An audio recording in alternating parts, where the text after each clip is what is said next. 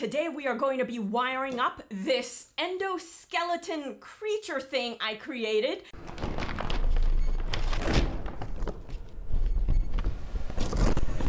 What you probably see now is this kind of blinky thing going on. I have this Arduino board here connected to this breadboard, and Wrench Army members, we actually prototyped this together. So to catch everybody up, we're gonna answer the question of, is it really true that who smelt it is the one who really dealt it?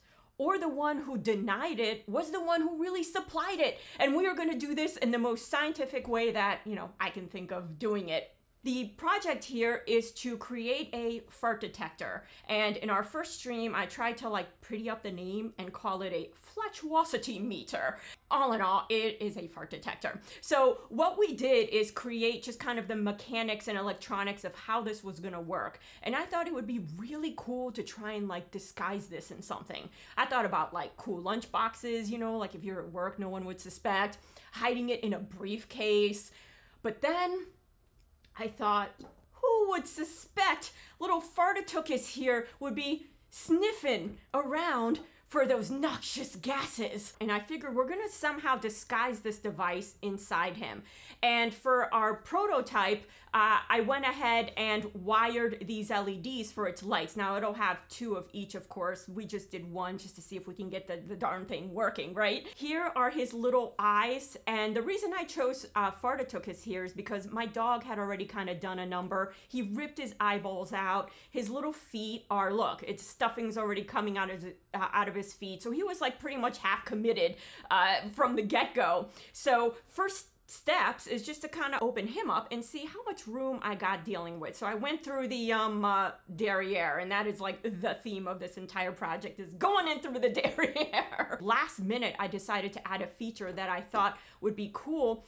What if when the sensor here detects a fart, the nose twitches like this? And I thought that would be really cool, and that's where our servo comes into play. Well, you can't just stick a servo in a soft thing, because as it tries to move, it's actually just gonna make the head just kind of do weird things, and it's not gonna look really realistic. We actually have to build some kind of endoskeleton, almost like a puppeteering type of thing. So this is what I came up with. I'm gonna stick the little LEDs through these PVC pipes, and that'll glow the eyes the different colors. And here you see the servo. And the idea here is that I'm gonna put a toothpick, or probably double up toothpicks. You can always see, already see I kind of have a hook there for it. And it's gonna go like this. And that's what's going to move our nose.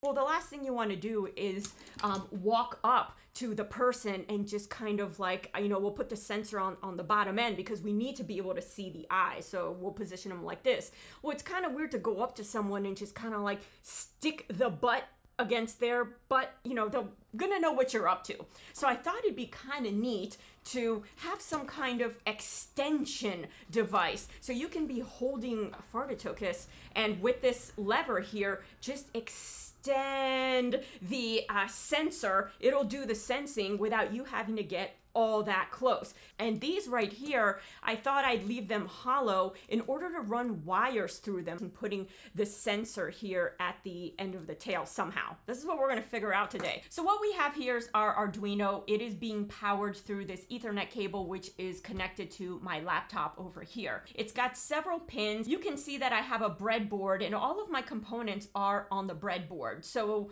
the Arduino is powering the breadboard, and the way it's doing that is I'm running this red wire from a 5-volt pin here. It's going around and connecting, if you see this red line here, to this positive rail. So now that it's connected, anything that I plug into this entire rail will get power. Here with this sensor too is a signal wire, and we have it connected to an analog. So it reads an analog reading. So it's not reading PPM. We're getting an analog reading that you can, of course, then use code to convert to PPM. But honestly, that's a lot of rigmarole. And for our purposes, we just want to know, Is there a fart or is there not a fart? And somewhat, how bad is the fart? We don't need to get into specific ppms. Then we have our LEDs, and now they always need resistors. I'm using a 220 ohm for this, and let's see if we can now begin to transfer what's on here onto him. Oh dear, hold up, hold up. I ain't seeing any better with these glasses until I clean them. Of course, with micro servos or servos, mostly servos, you never want to power them off your board because you're just going to fry your board that way. But because we're prototyping, we're going to go ahead and this time power it off the board. It's just a micro servo. We should be fine. Famous last words. I just did it. This thing's going to blow up now just because I said that. Brown with brown, and that's our ground. And then orange, or red, I mean. It looks kind of orange to me. And then our signal wire. To connect it to the board, all we have to do is take our ground here and connect it anywhere along this blue rail. So I'm just gonna pick, I don't know, right there, right? That's good enough place for me, right? And then connect the red. This is where you start seeing that having the hands of a 4-year-old is super, helpful, to the red rail. And that leaves our little orange guy here. So where do we connect it? Well, we want to connect it to one of these pins on the Arduino. And I'm going to pick pin number 9. And I'm just going to turn this towards me. I'm cheating so I can see what the heck it is I'm doing. And let's take a brief look at the code that I think I came up with that I think will make all of this work. I'm not going to get super deep into this code because, we can save that for an actual course or a lesson. I'm just kind of giving you guys like a high level overview, just some generalities to go through. And we want this servo to start at position 90 because our nose is, going this way. Well, we want the servo to start 90 so it doesn't start like crooked. These are the conditions that actually turn on the LED.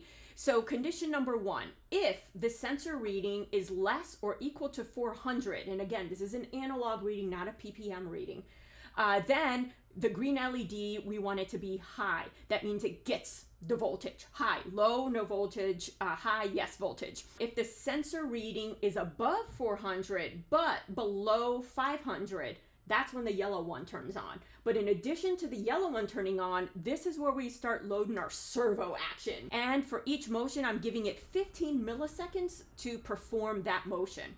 So yellow light is on, we're getting kind of a sweep of the nose. Something is stinky. So if none of these conditions are met, meaning it's not below 400, it's not 400 to 499, well, then the only other option is that this thing is like above 500, right? So that means that the red LED will then be turned on. So things are like dire. And again, you'll see the same code for the servo, except one difference. And that is this 7 seconds here.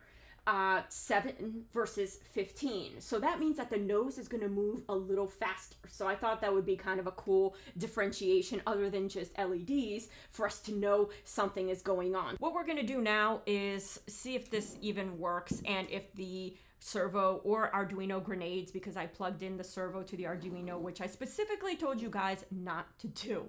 So I'm going to hook this into our Arduino right here in the barrel. Oh, look guys, look, it's moving and the yellow is on. Now again, anytime you turn on the sensor, it does need a little time, and I'm talking on it, giving it that like carbon dioxide. I'm getting closer and trying to breathe. Look guys, it's moving faster. One of the things that we're gonna do is totally eliminate this breadboard. We are only going to use the Arduino and the wiring. So the very first one says AO, which is going to be our analog. So I'm going to put the orange one on there. And then the next one is ground. So it's a little bit in reverse than what this is. I'm going to skip one, which is the DO. And then the second to the last one here is the ground.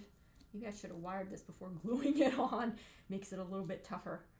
And the VCC, which is our power, goes right here. All right, now all three of these, you know, clearly aren't going to fit there. So I'm going to have to weave one after the other. And also with these connectors, they do make them in different sizes. I have them all the same size. So I probably should have thought about getting them in different sizes for this. So that way I don't have to run a whole bunch of them. So that's that. Now his tail is going to be kind of puffy. So it will hide some of these imperfections. Now, of course, for our breadboard, we only have one of each color. So we got a Cyclops Fartatuchus going on right now, and that's just not going to do. We're going to do two of each color. This was for the purposes of seeing, does the code even work? So here, this longer lead right here, that's always going to be your anode. So that's how you know the power has to be hooked up to this guy right here. Then you're going to see a shorter lead, and that's your cathode. And so, of course, that goes to ground. And your resistor can go on either. It really doesn't matter where your resistor goes. For prototyping, I tend to put it on the anode because it's less wires on the breadboard. For actual wiring, I tend to put it on the cathode. And you can do either. For me, it's just important to keep it consistent. We're going to start with the red LED, probably the most important LED of the project, because that means military grade run. And hopefully this person carries a permit for what they're releasing. And so I'm going to get this little guy hooked up here. Let's tin the tip. And I'm going to try and reach under here. Please don't break apart. And I'm heating the connection here first before applying the solder. And I'm heating it from the bottom. That way when I apply the solder on top, it'll like wick through. And then see? So I'm going to let that cool off. And next we are going to hook up our positive to the other end, and then we'll hook up the negative. And we'll use our heat shrink tubing. I always forget to put that on, and then I gotta cut the wire. I admit I just do electrical tape, you know, sometimes. So that's our secret, yeah. Oh, I should have put the tube on first, but I'm wondering if I can put it on this end. Ooh, I'm gonna try and cheat, people. I'm gonna try and cheat. Let's see. Do cheaters win? You know what they say, cheaters never win. Let's see if I might win this time. Didn't I tell you guys that from the beginning of the stream? Like, oh, I always forget to do this. As evidenced, right? So I'm gonna go ahead and do the same and cut the little end off this guy. And I like to save these little noggins. They always, you know, they always come in handy. And you can see that it's wound. And I'm going to do the same thing. I'm just going to hold it under the joint, let it heat up the joint. And this tip is a little bit big for this job, but it's the one I was using for another project. So I'm going to unplug the soldering iron here and move this aside for now, or put it right back where it was. I thought I was going to move it aside, but I'm not. I'm going to put the heat shrink all the way up. There we go. I'm going to fire it up. All right, so that should be pretty good there with our heat shrink tubing. And I'm going to do the black one as well. So after that, you can see that each of them has a pin, and they would just connect it directly to the Arduino. So if we have, of course, our power facing down, because I'm thinking I'm going to put where its legs are right here, some kind of power battery supply that I'm going to hide it in the leg. So once our LED is inside the eye socket, and I'll just kind of keep them like this, all we're going to do is plug the red, because this is red, I'm going to plug it into the port number 13, just like we had in our code. But because we're going to do two reds, I'm going to have to change the code a little bit and add a couple more LEDs, 3 more LEDs. And if we were to finish weaving this thing, it's also going to come up to our board here, in which the orange one is going to connect to our A5 pin, and you can tie all the grounds together for your projects and stick it into the main ground. The servo is the only thing that's going to be a little bit different. The orange signal wire for the servo here is gonna come into the board, and the orange wire is gonna plug into pin number 9, because that's how it's getting its input. Like, what do I have to do? Like, if it's yellow, what do I do? If it's red? But the power and the ground are actually going to get wired to a totally separate battery. So the way I would wire the servo is have this end right here go into the Arduino. Obviously, this is our signal wire or control wire, so that has to go to the Arduino, leaving me the power and the ground. So what happens here is I'm going to chop these noggins off right here and match up red to red and black to black, or brown to black in this case, and that'll hook up to the battery. So we've done a lot of good things today. Nothing caught on fire yet. You know, we still got time, but we avoided you know, nothing grenaded. So that's all good. And you can see where I'm going to mount my board. We're getting awfully close. The female of this orange wire is going to go ahead and connect to our pin number 9, and then these 2 wires I'm going to leave as is for now, because they're going to go to the external power supply, which is not here yet. So guys, let's see. No obstructions. Look, it closes all the way, opens all the way, so I think we have enough slack in this. So this is done, and all I have to do is wire up the LEDs for the eyes. We have one done right here. And I just gotta wash, rinse, repeat, you know, like that commercial.